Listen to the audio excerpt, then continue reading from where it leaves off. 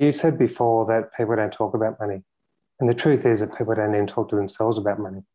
So what we do is we create that environment where people can actually go internal, because a lot of this is subconscious.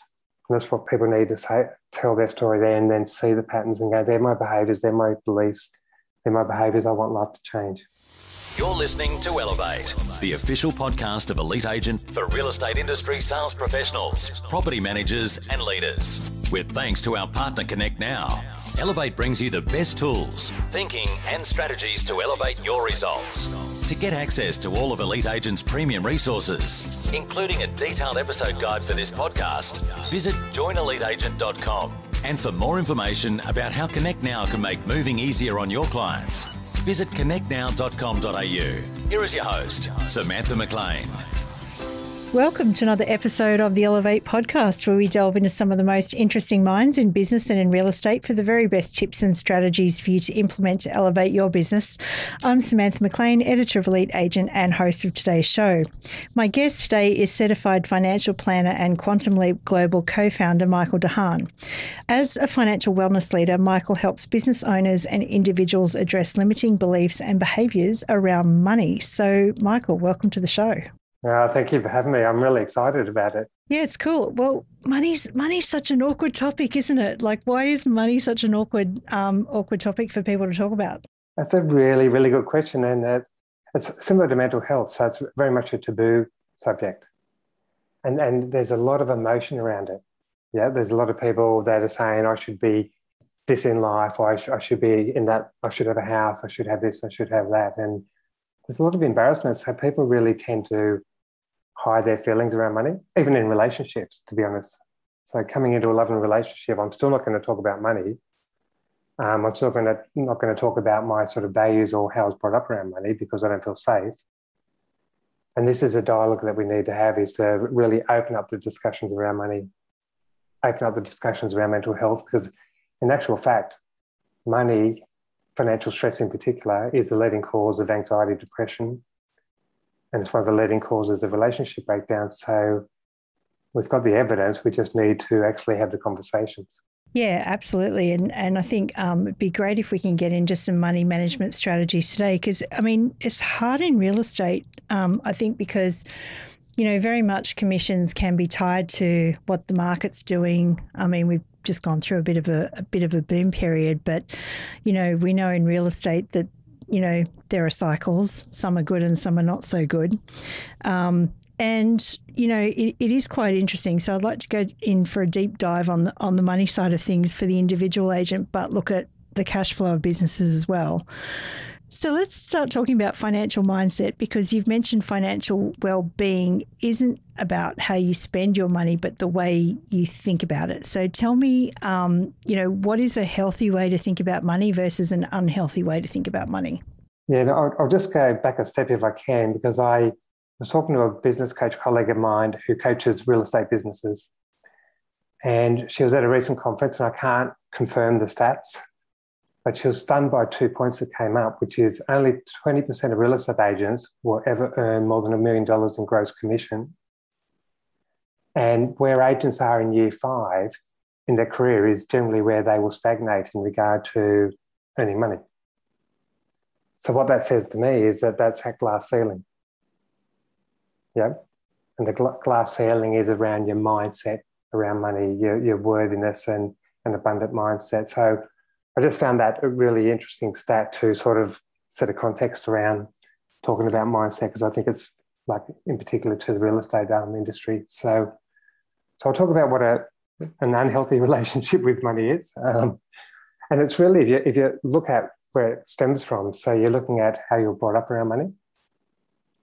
So this is sort of the programming. It's generally from 0 to 7. So you're being guided by your mum and dad, as an example, or can be family members in regard to their relationship with money. And what you find a lot is a scarcity around money. Not enough. And it's always looking at, you know, rich people, they just, you know, they're unethical, or people that earn money are bad. Rich people sort of, you know, do their own thing. They don't really, they're dishonest, as an example. And these are the sort of things that we programmed. So from 0 to 7, you don't have a conscious mind. So that becomes your program without you even questioning it because you can't. So then you actually start filtering that, and that sort of shows up in your life. So it sort of creates your thoughts around money, your beliefs around money, and then that creates the behaviours around money. So that's really interesting, because I can remember sometime in the period 0 to 7 having a 50-cent coin in my mouth, and my grandmother saying to me, "Get that money out of your mouth, it's dirty." Like, is this what we're talking about?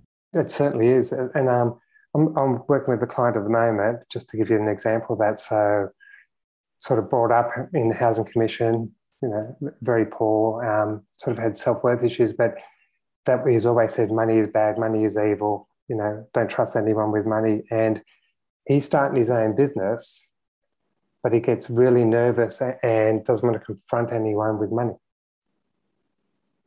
So this is a man that's got a lot of beliefs, a lot of passions about what he wants to do in life.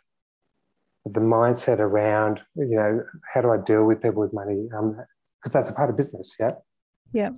So I was just saying that that's the work we need to do with him to actually understand that story that was said when he was quite young, over and over, which became a belief, which became a habit. And then we actually need to change that into something that will serve him in regard to having a successful business. I'm thinking about different ways that this might manifest itself for us as grown-ups. And the one that comes immediately to mind is not valuing ourselves enough that when someone says, how about you give me a discount on that fee or on your commission, that people cave pretty quickly. Is that one of the ways that this plays out? Most certainly, yeah. It's a lot of people not having the confidence to charge what they're worth and really understanding that. And it even plays out in business where you're not even following up all the prospects that are sort of coming into the business. We even find in some businesses when they're sort of invoicing or having to collect money, they feel guilty. Yeah. So, and if they're not paid within within the terms of the contract, they won't even follow up the client. Because again, it's that self-worth. They're going, well, I put it out there, they're not paying, I mustn't be deserving of receiving.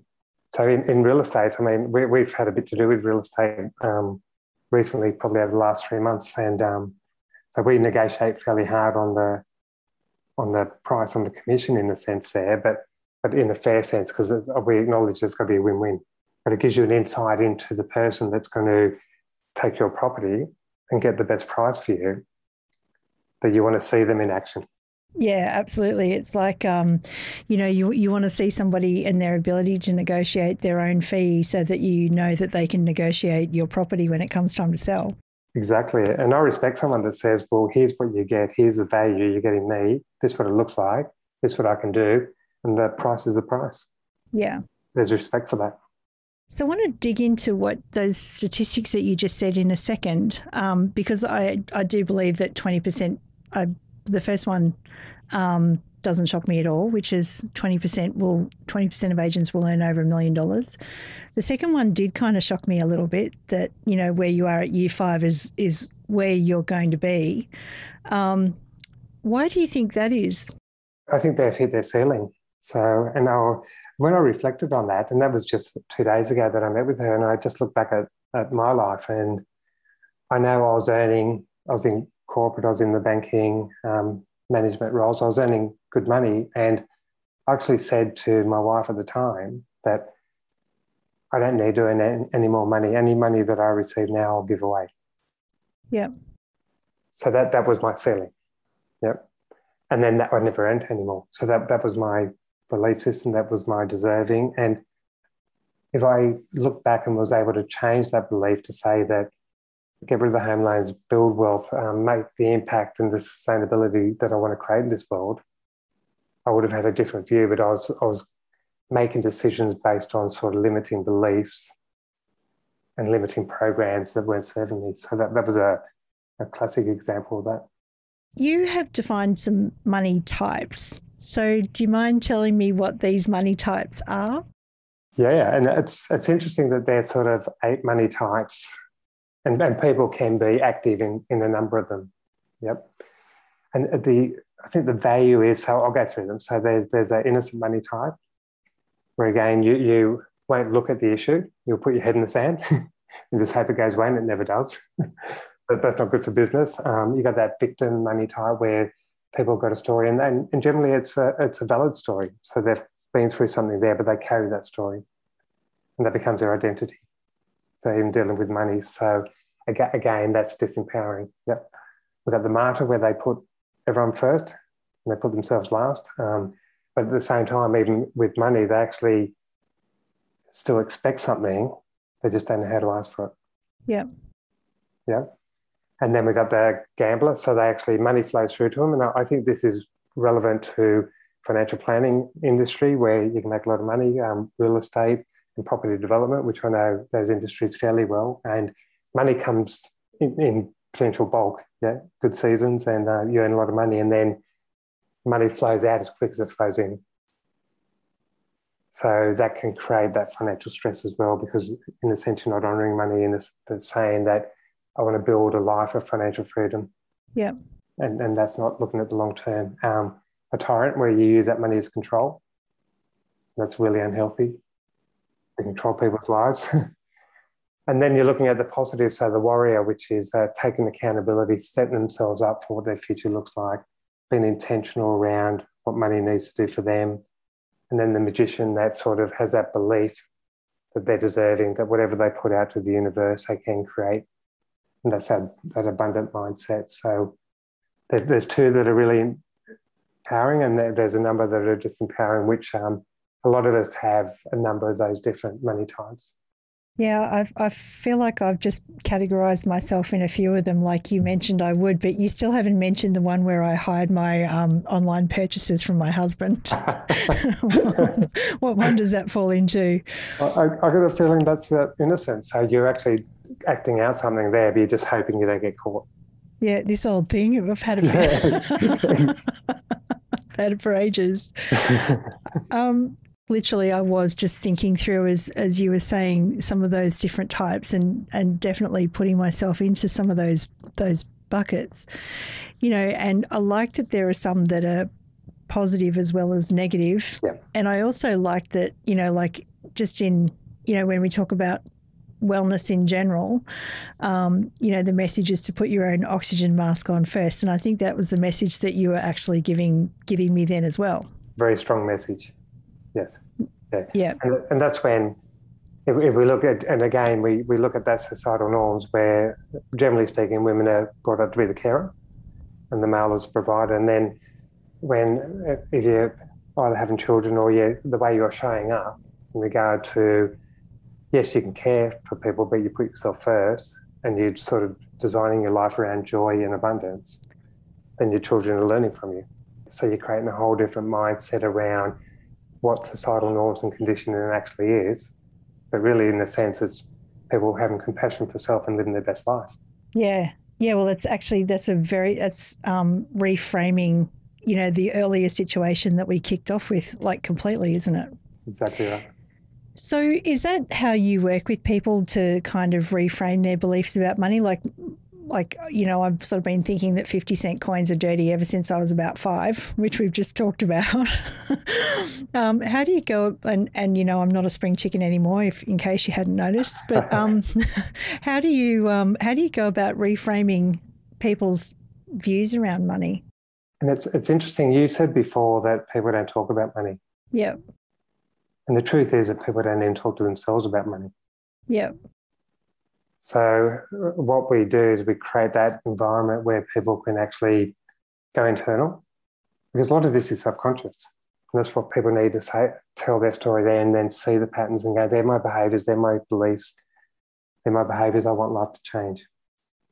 So then we look at the money types and then how that influences their decisions around money.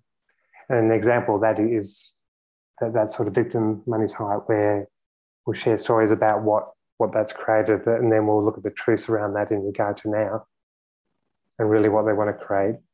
And we in a sense sort of lose that money type or weaken it and start building strong money types there that's built around confidence.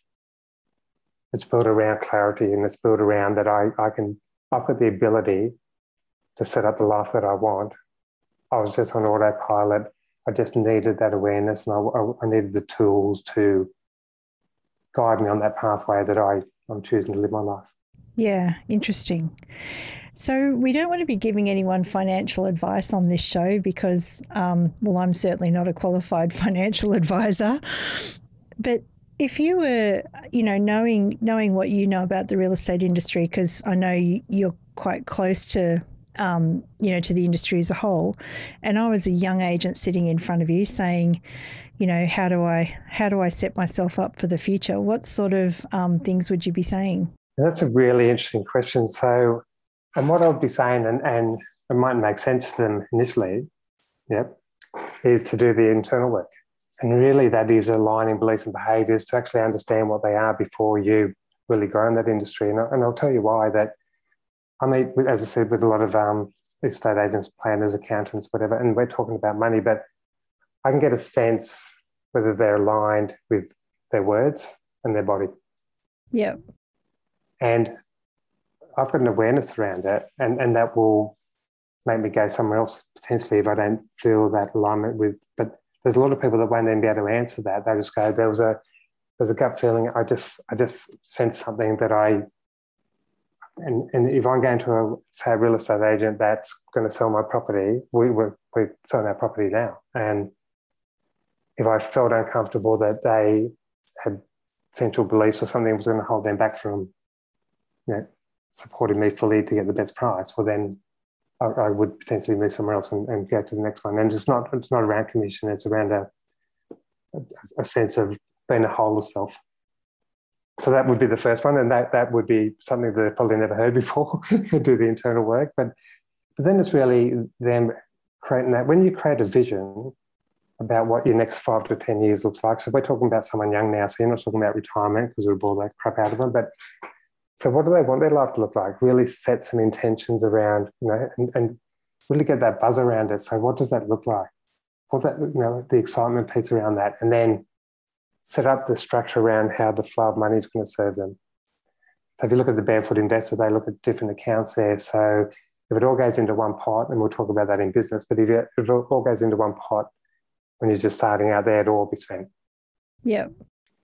But if you're a young person and you're saying, I really want to get into the property market, I'm in the industry, I reckon I can, I'm learning all about it. So I'll actually go in there. I want to set myself up that in a year or 2 years' time that I've got the deposit funds that I need, and I'm watching it grow every fortnight, month, whatever it is.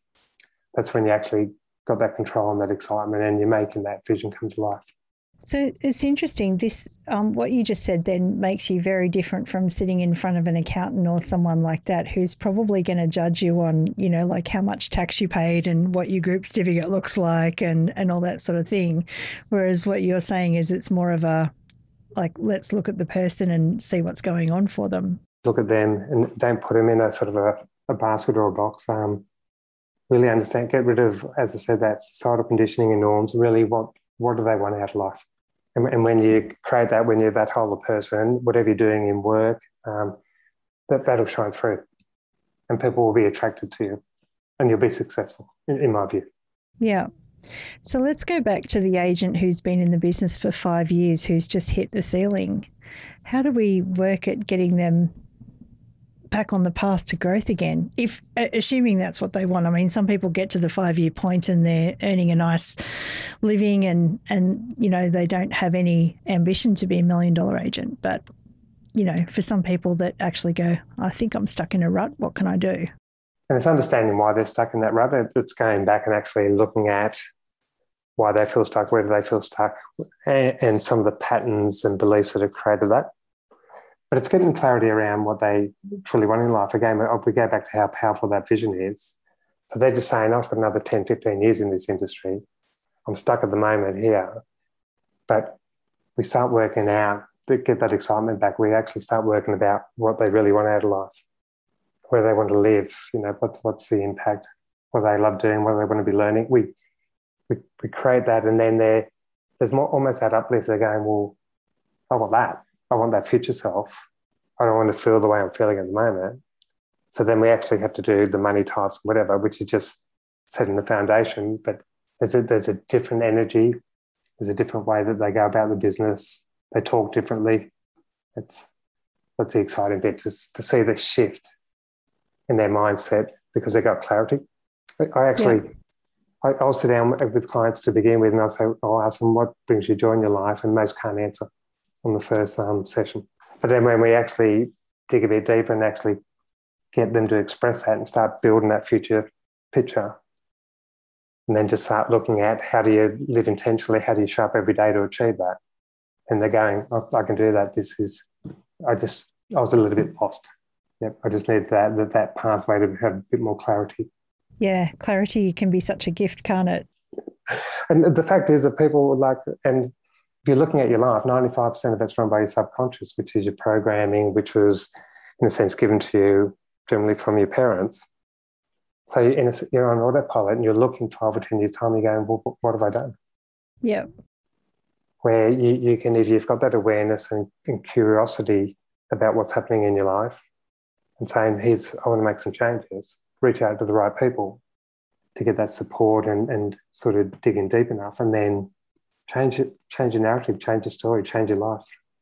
Yeah. So if the people around you gave you some weird beliefs about money growing up, find a better board of directors that will give you some more positive beliefs and be able to help you get clarity on where you really want to be. And there might be a reason why their board of directors are saying that, because that might be what you're showing. So it's when we look external, and external would be these board of directors as an example. So they're saying it from a place of that they've got a role to play and there's a concern there. So it'd be a matter of taking that on and going, well, what are they saying? What am I hearing? And then looking internally and going, well, some of that's sort of legitimate, but a lot of times we actually look at that and push back, going, well, what do you guys know, or whatever. We sort of push back without having an acceptance, and then going, well, I'm going to go away and do some internal work around this, because there's obviously I'm showing up in one form or another. Yeah, interesting. That's powerful. We could talk for hours about this personal money stuff. I feel like I'm having a bit of therapy here too. But how funny. Let's move on to like the business side of things, because again, for a lot of people listening, a lot of them at any point in time are thinking about making the leap from being an agent working for someone to being, a business owner or working for themselves. And look, I actually sort of, I've heard someone say the term agentpreneur recently, because I actually think, if you're in real estate, you're an entrepreneur anyway, like end of story. When do you know if you're ready to take on that extra responsibility of having your name on the door? And that's a really, really good question, because the difference between an employee and running your own business is completely different. Because then you're managing teams, and this is where a lot of leaders, and you had an interview with Marianne, she would have talked about that true leadership, that the true qualities of a leader. But I think you really need to have a look at, one, whether you're ready, do you have those sort of qualities? Can you run a team that's motivated? Because you could be a gun agent earning great commission and just have the right structure within the business and earning great income, create wealth and all that. But when you do it yourself, that's the vulnerable side. Because you're going out there, everything's about you. You got to take that team on the journey with you. And you got to motivate them. They got to feel like they belong. They got to be inclusive, and you've got to have the qualities as a leader to be able to do that. But also then you've got the running of the business, and this is where generally you get paid your commission, they take splits, whatever, and then that's your money, and that's easy. But when you're running your business, you've got to, as an entrepreneur, the key, in my view anyway, around money is to predict the future around your cash flow, and that's the success of an entrepreneur. So they can actually very closely predict how the money's going to flow over sort of a 3, 6, or even 12-month period in their business by doing some really good forecasting. And that's valuable in regard, because that's a mindset, because you feel in control. And the other one, And we've done that in our business, and we need prompts because you do have to follow a system there, but it's powerful to know that in 8 weeks' time, we're going to come up with an issue around paying the expenses as an example. So what do we do now? So we're not reactive. We're proactive in regard, because you're going to have costs, like you're a business owner, so you're going to have to pay wages, you're going to have to pay rent, whatever the case may be. So having that sort of control around how the money flows. And the other one is that this profit first model, which we put in our business, and it's all around mindset. Because generally speaking, the money flows in to an account and money flows out, and you don't have a lot of control over that. But the profit first model says that you work out what profit the business should pay you for the risks that you take as a business owner, whether that's 15, 20, 25%, whatever. You pay yourself second. You put money in a tax account third, and then you pay out all the expenses fourth. And that's a shift in mindset that you actually can look at your business and go, well, if I can't pay what I should be in the profit, am I spending too much? Am I not charging the right commission? Am I paying too much for start? But it creates questions. Yeah. Is that Mike Michalowicz's book, Profit First, that you're talking about? Yeah. Yeah. Yeah. I was going to ask you about that actually, but now that we've mentioned the topic, like a lot of business owners, and and I think even we've been guilty of this at times, is you don't take a wage, but that can be a bit of a trap to fall into. Yeah. Yeah, and I think that's the key, that you pay yourself last, generally speaking, whatever's left in the bucket. But again, if you look at, and they use the analogy of the toothpaste in regard to expenses. I don't know whether you've seen it present. So if you're looking at your business, money coming in, money coming out, and there could be money going out that you need to be smarter with in regard to what you're paying, whether it's marketing, whatever the case may be. And so if there's only a portion of the money going into this expense bucket, you're going to make it work. So the toothpaste analogy is, when it's getting toward the end there, you're going to make it work. Yeah. For whatever reason, it's going to last another month. I don't know how we do it. And you get to the point when you've got both fingers on there and you're still trying to get it there, and it actually pops up and then pops back down because you can't, but you make it work. And also, you never can put toothpaste back in the tube. So you've got to be careful squeezing it out, right? Exactly right. But isn't that a great sort of mindset, just to say, I'm running a business, I'm taking a risk, it's got to be profitable, because that's sustainability. I've got to pay myself a fair wage, I've got tax liabilities, and then this bucket at the end, how do I make that work and be really efficient, processes, systems and all that, to still run the business. Yeah, it's a great book. We'll leave some links, as well as leaving links to your stuff, but we'll leave some links to Mike Michalowicz's Profit First, because it's a pretty good book. And I've seen some people have just said that it's changed their lives completely. Yeah, and I interviewed the CEO of that runs the Australian division, and just amazing. It's, there's accountants, bookkeepers actually bringing that model into their business to add value to business owners. I mean, that's what they should be doing.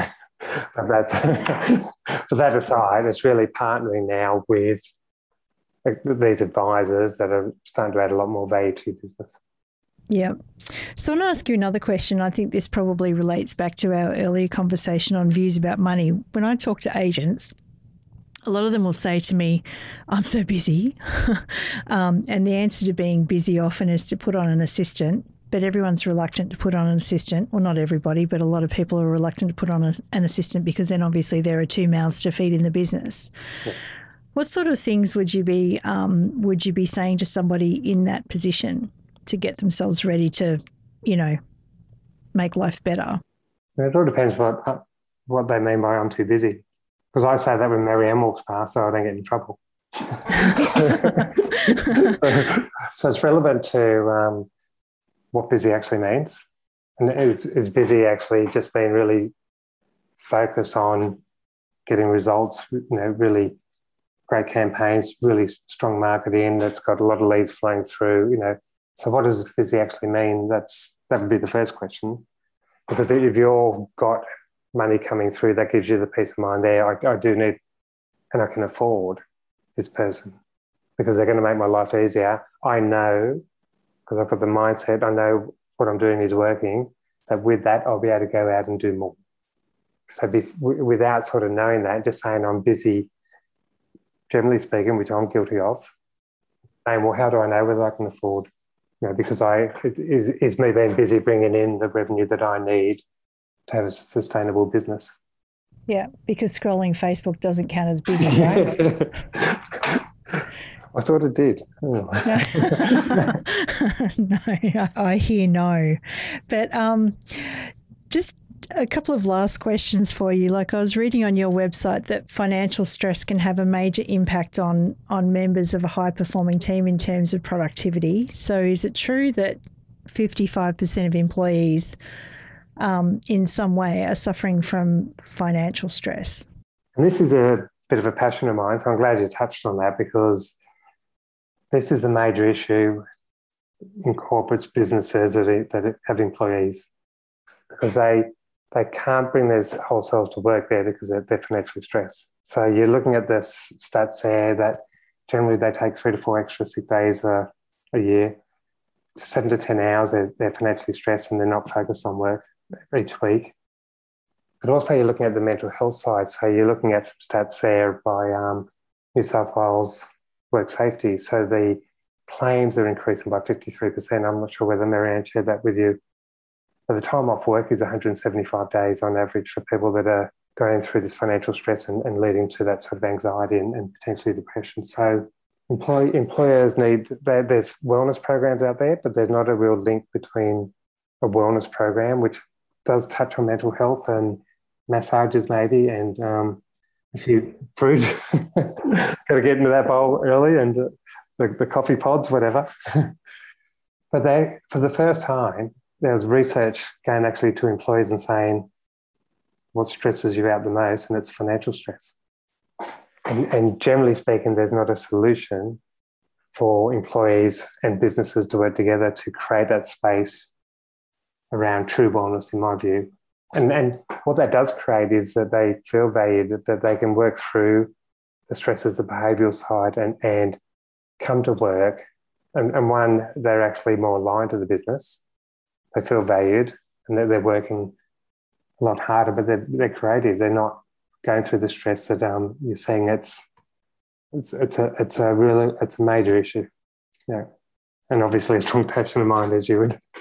Yeah, no, it's look, I've been there and done that, so I can actually wholeheartedly from the first person say you're right. Like when you are under financial stress, it is really hard to focus on work because you're constantly in a state of worry, and then, worry is very unproductive, right?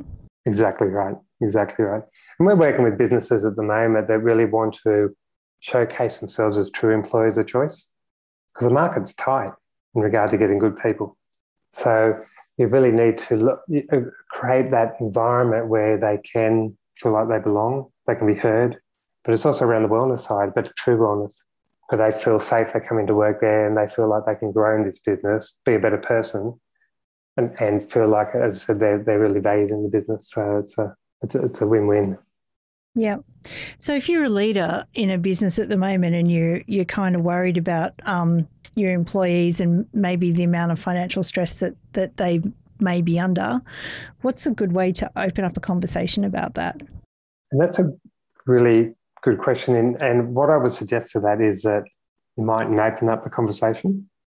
And why I'm saying that is that if you actually bring in a holistic financial wellness program to all employees, 55% of them will take them up. It's doing it in a safe way.